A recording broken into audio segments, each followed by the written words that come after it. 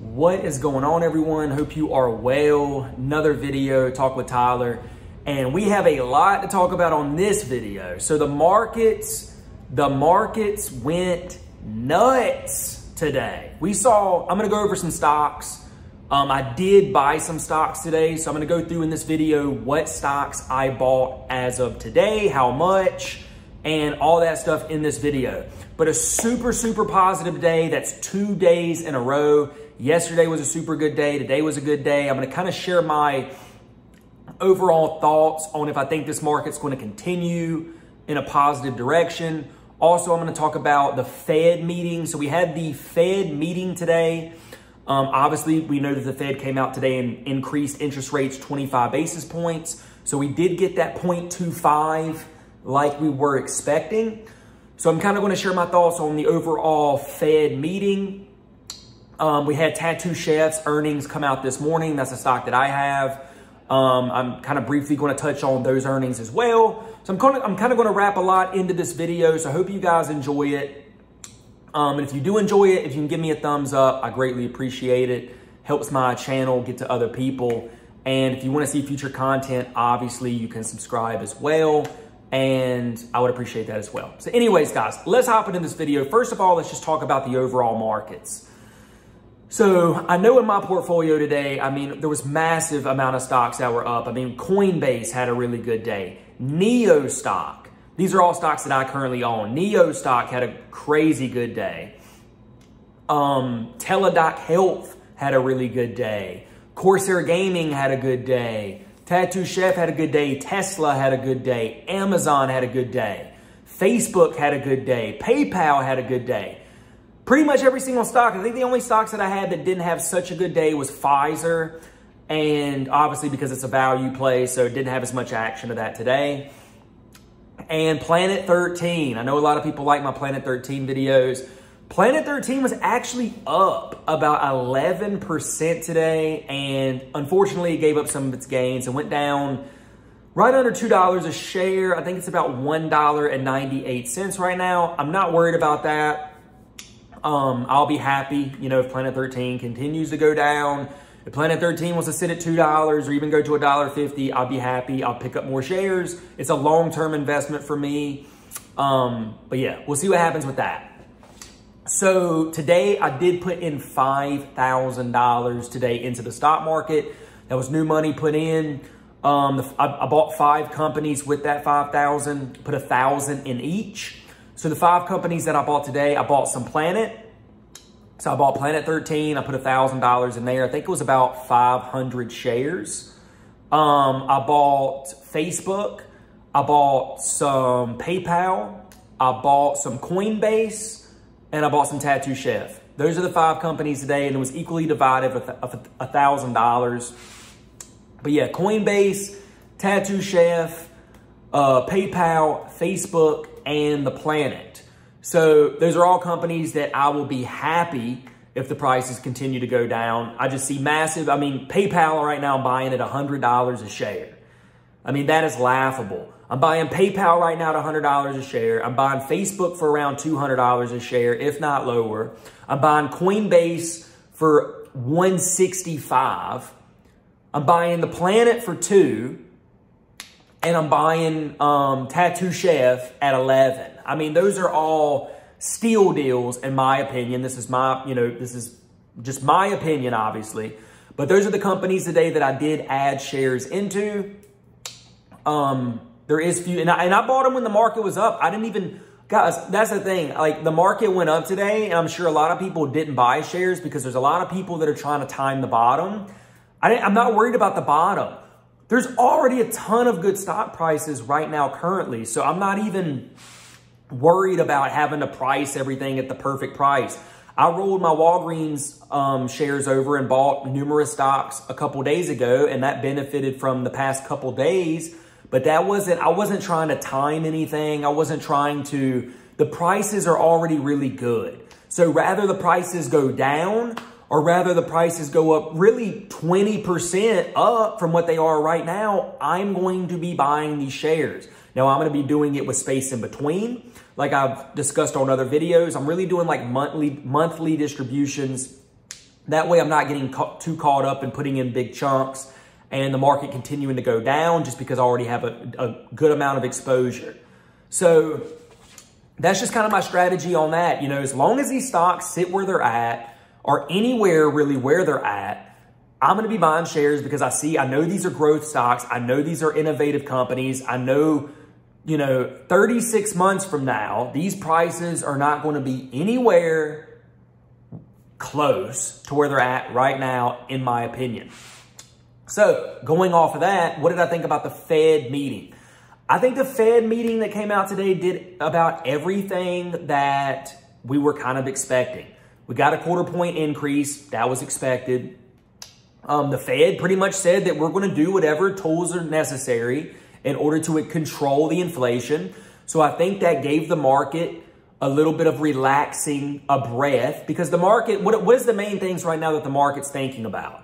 The main things that the market's thinking about right now is inflation, the Russia and Ukraine situation, and just the overall, you know, reopening of everything. So, and there's a few things in there, gas prices, you can say all that, but that's all wrapped up into inflation.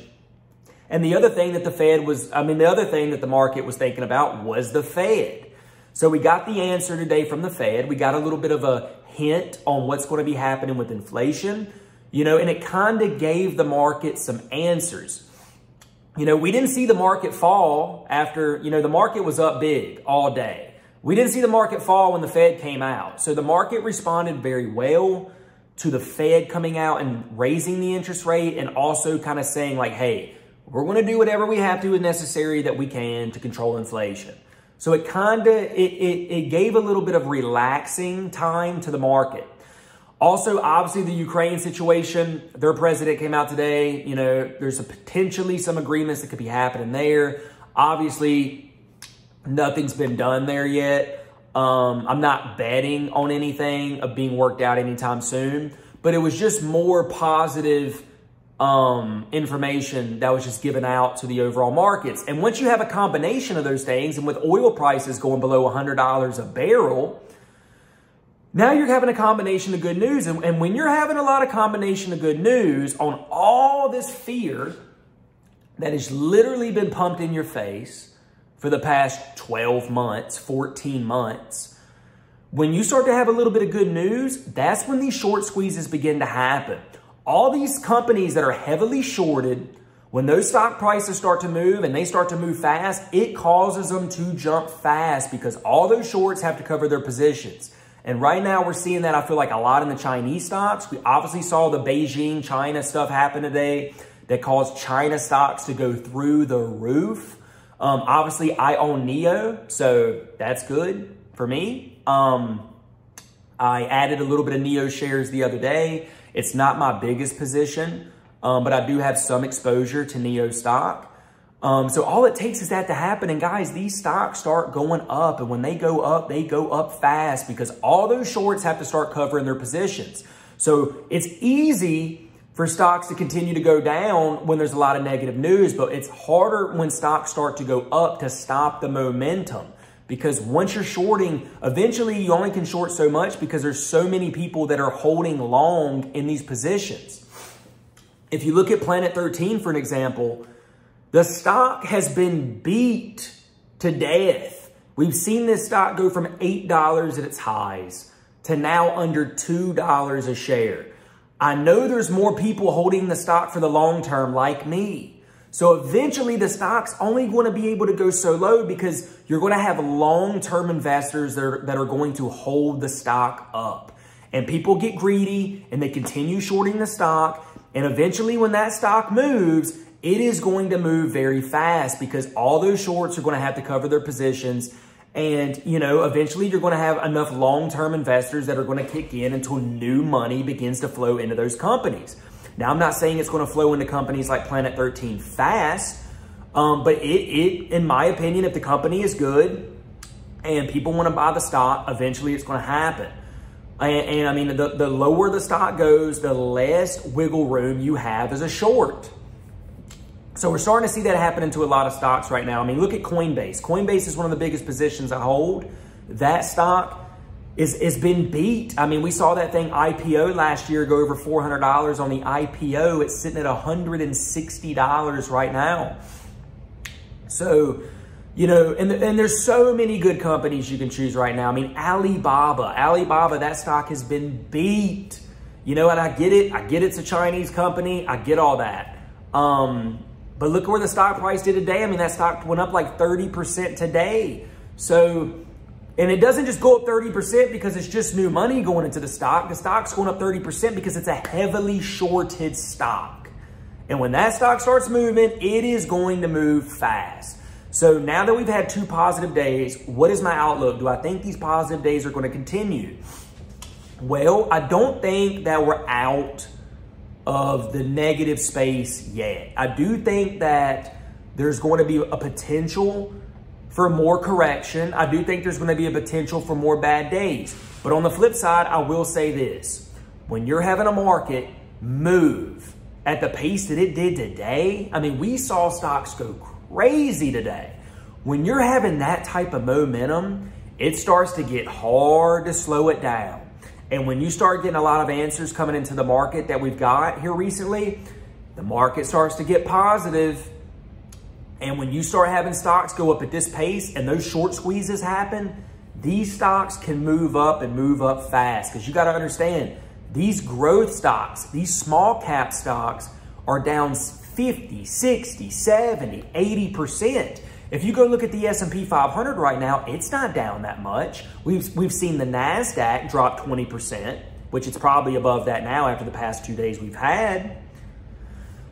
So guys, those stocks can move up, and especially when you're talking about innovative companies like Teladoc Health, Coinbase, Neo stock, Tesla stock, Facebook stock, PayPal. These are companies that are still growth companies that have tons of growth ahead of them. Tattoo Chef, super innovative company in the whole vegan space. So, or plant-based, yeah. So, guys, when these stocks move, they're going to move, and they're going to move fast. Now, are we completely over it? No, I don't think we're completely over it, but we're seeing the market start to move in another direction.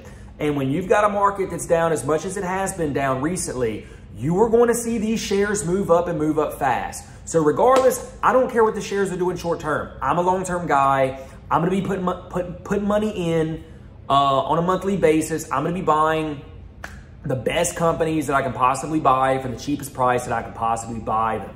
And that's what I'm doing. A lot of these stocks, if they go up 10%, 20%, they're steal deals still. These stocks that have plenty of room to go up. So I'm not in a rush. I'm not trying to time the bottom. I'm not trying to be greedy and get in at the lowest point. You know, I'm just going to be accumulating shares, accumulating more ownership in the companies. And long term, we'll see what happens. But, you know, I was very happy with the Fed. I thought the Fed meeting was very smooth. I don't think they came out and gave us anything that was out of the ordinary that would have caused the market to drop. You know, if they would have came out and increased, you know, interest rates and went up, you know, 50 basis points, that would have caused the market to have a little bit of a concern and maybe, you know, pulled away the gains that we had today. But the Fed came out, he said, you know, we're doing a quarter point as scheduled. We're going to have, you know, X amount of meetings. Now, whether they do a quarter point a meeting, we'll have to see.